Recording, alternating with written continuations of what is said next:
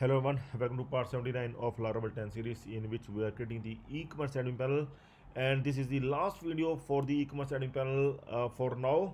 And after that we will start working on the front end, and then we will update the admin panel side by side. Okay, so the template is ready, HTML template is ready. I hope that every one of you followed these 5 steps and download the template, or you can join as a member to get the template along with this. Like, if you will join as a member by paying rupees 7.99 or 9.9 USD, not only you will get the template, you will get the multiple templates, you will get the Laravel e-commerce website source code and many other things. You will get the support as well, you will get the email support, you will get the social media support, you can contact me on Facebook. So many advantage if you will join as a member. Okay, at least as a basic member by paying the rupees 7.99 or $9.9. But if you don't have that much money, though I really appreciate if you will join as a member, because if you afford the internet connection, if you afford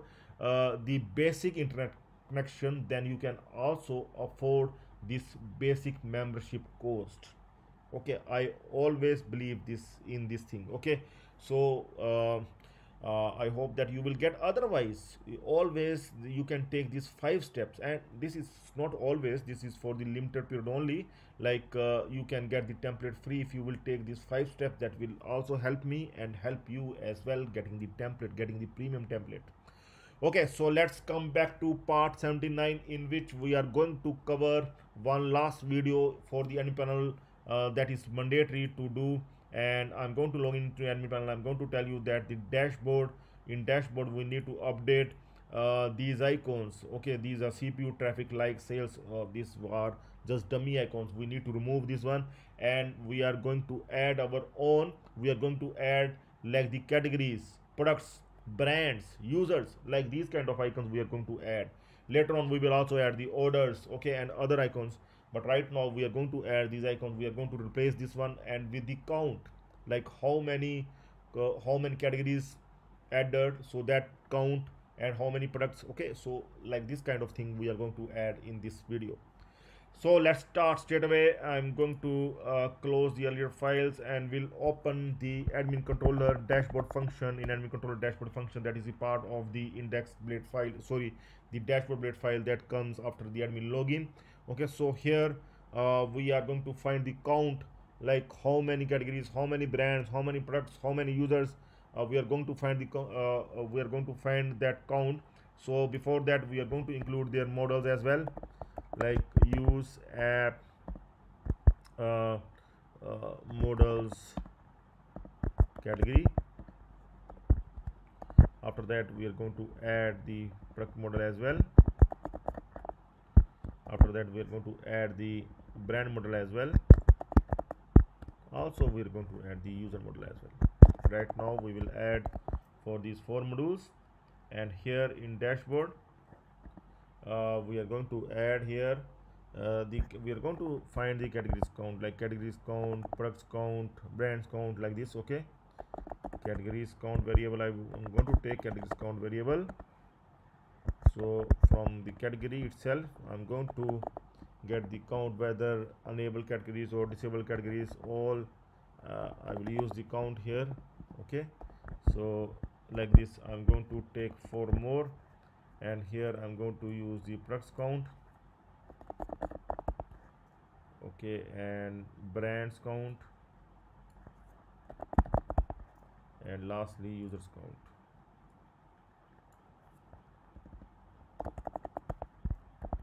So here I'm going to use the product model, here I'm going to use the brand model, and here I'm going to use the user model. Okay, so all these I'm going to return to the dashboard blade file with compact. First one is the categories count, then products count, then brands count, then users count. Sorry,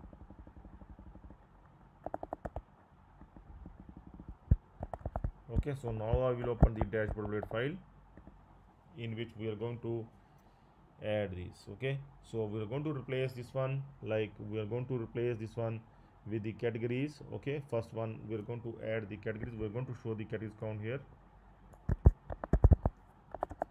categories, and here in this place instead of 10 we are going to add here the categories count that we are returning from the function. Okay, categories count. Okay, I'm going to check here.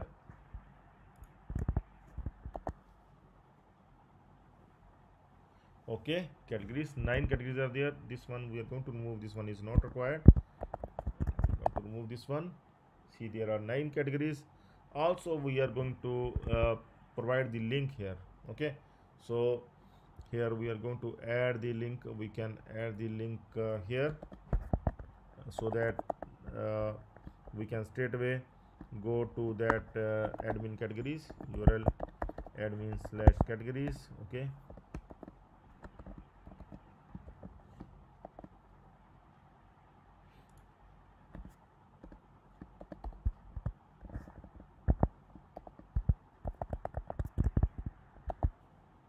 okay, so here you can see that we can click on this one and can go to the categories page. Okay, but we can also provide the link here. See, this color, I don't like this color, so I think if we will not provide the link here, if we will provide the link at this part info box, then how it will look, let's see.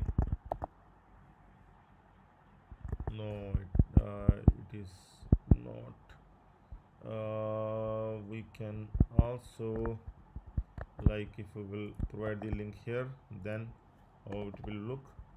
I'm going to remove the link from here. No, this one is also not correct, so I think this is the only position. But here we can do one thing. Here test color, here color, if we can use the inline CSS, though always add the CSS in your CSS file. Okay, now it's fine. Okay, but I am just for saving time, I am adding the inline CSS.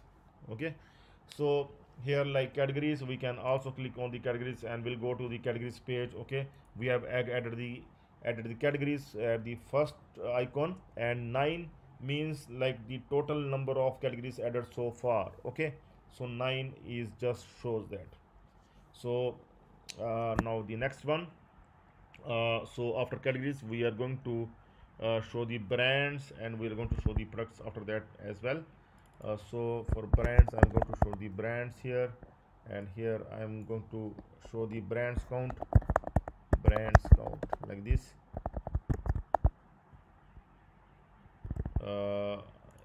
Check once that brands count, sorry, now it's fine. Okay, brands, there are 5 brands. Here also we can provide the link in the same way, like we have added the link there.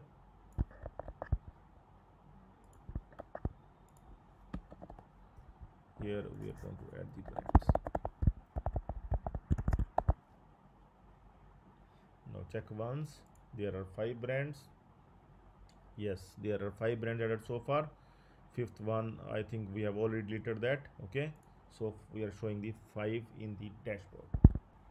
And now we are going to show the products. Instead of sales, we are going to add the products here, and now the products count.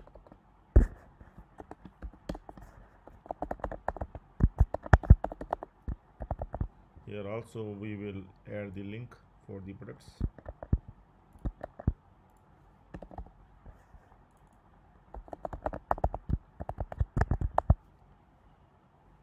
Okay, and 17 products are added so far, so we have shown the 17. Okay, so see, the there are 10 products shown in the data table. 7 products are in the next page. Okay, so now sorry, so now one is left for now, and we are going to show here the users. and we don't have any users so far, but it will show the zero result, no issue, users. Okay, but we are going to provide the link. Whenever we are going to create this page, we are going to create the page with the admin/users. Okay,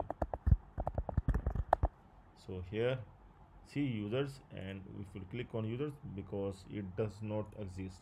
Okay, later on we will create the users, then it will show the count as well. So now also one more thing we need to do here, we will update their icons as well. Okay, like info box. Here I'm going to see that for the categories info box text, it looks fine, I think. Okay, so the brands, for the brands, I think we may require to update, or we can even use something else. Okay, so here instead of thumbs up, here I'm going to update here, and I think there I know one, like th list, so maybe it will work. Yeah, it looks better than that one. Okay, and for this one we have used that info box info box, after that box info categories, use categories, here it is. Yeah, okay, so let's go to the products. Okay, so for products also we can modify for the products, and I'm thinking like FA t-shirt, and I think there is one, instead of shopping cart we are going to add here FA t-shirt. We're going to check here the t-shirt. Okay, so now it looks fine. Okay, so t-shirt for the products, and user is perfect. This one is already showing users. Okay, for categories we can I think list is fine. I think it's a kind of a list, or we can use some other, we can try, sorry, not the list, this one, FACOG. We can try with file. Let's see, FA file. Yeah, now it looks better than that. Categories, brands, products, user. And if you don't want to use the file, and there is another one like FA th file, I think there it shows something, maybe it looks something different. No, it is not working. FATH list, I think FATH list, I think that looks even better, because this seems to be same. Okay, this one we have already done for the brands. Then other than this there is another one, I think we can also use task, FA task. Okay, this one we can try. Yeah, now it looks even better. Okay, so categories, this is the list of categories. Okay, so brands, then products, then users. So icons are perfect now, along with the links, and it looks perfect. Okay, so from the next video we will start working on the front end. Our template is ready, and hope you download the template, and we are going to work on this template. We will start with the home page. Okay, so next video we will start working on the home page, sorry, not home page. We are going to convert this template to our Laravel structure. Okay, I am going to explain you Laravel structure and going to convert this template. This one is static right now, but then we are going to convert it to the Laravel. We are going to add all the files, all the required files. We are going to add like header, footer, layout. Okay, and then we are going to run it as well. Okay, so stay tuned for the next video. That's all for now. Have a nice time. Goodbye.